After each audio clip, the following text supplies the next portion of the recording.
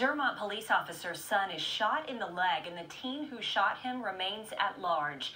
One young man who witnessed the shooting is in jail with no chance of posting bail. 7 on Your Side's Jason Peterson explains why.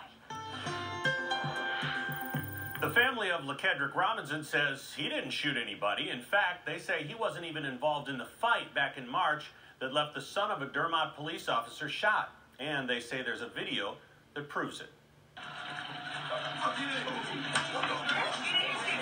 It starts out with a pair of teens squaring off, swinging wildly, and ultimately winding up on the ground. Police say Raekwon Smith, who remains at large, didn't like how things were going, so he pulled out a gun. That prompted the officer's son to wisely run, but he couldn't outrun a bullet. Shot once in the leg, the teen is fine now.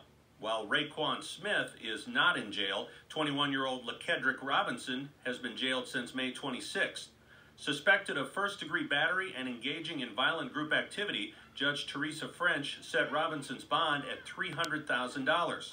That's a lot of money. We ain't got that type of money. Where we gonna get it from? I mean, even if it was $30,000. Yeah, well, where we gonna get it from? We ain't got that type of money.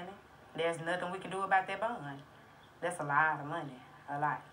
These men are jailed in Pulaski County facing battery charges. Their bonds range from $50,000 to $75,000 to $100,000. The officer that arrested him is really just angry.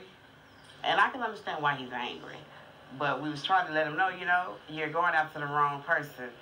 LaKedrick tried to intervene and break up a fight that got out of hands.